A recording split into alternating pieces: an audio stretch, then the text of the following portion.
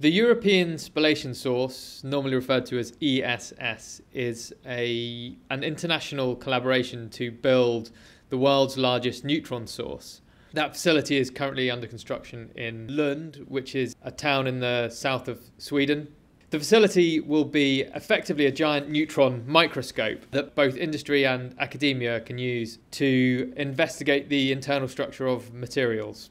The active cells facility is being delivered by RACE as part of the UK government's contribution to the European Spallation Source.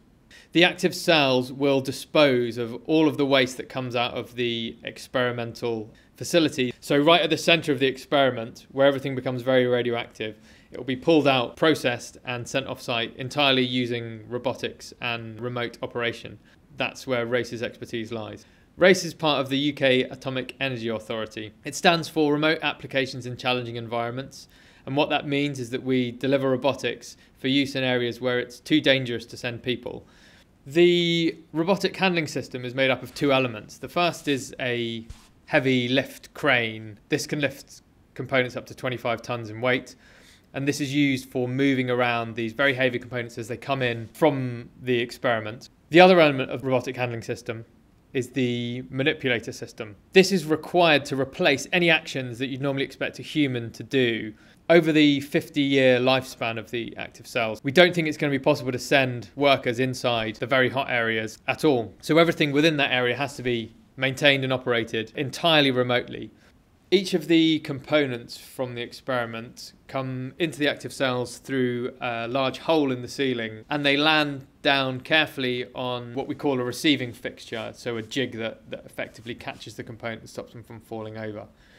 From there, the robotic handling system will pick up the component and move it on to the next stage of processing.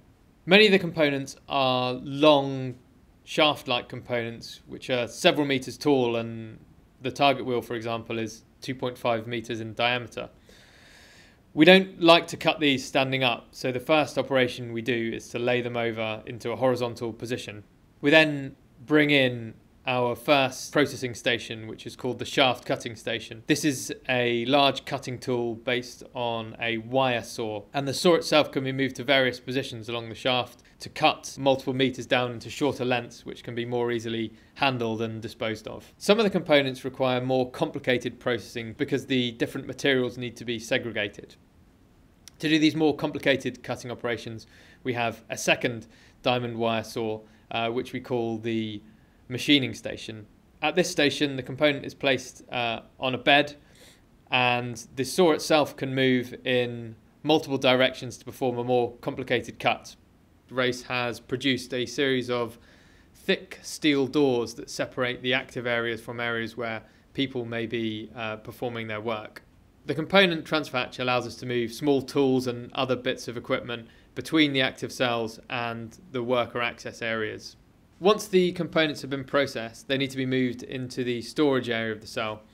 And to do this, they're picked up by the robotic handling system and moved through these two large steel doors called the intrabay doors. These open to allow access for cranes, but can close to make sure that people can safely access the facility when needed. The process waste is stored in pits underneath heavy concrete lids. The real challenge with these lids has been to design them in such a way that they can be picked up and put back in safely by the robotic handling system without any operator intervention.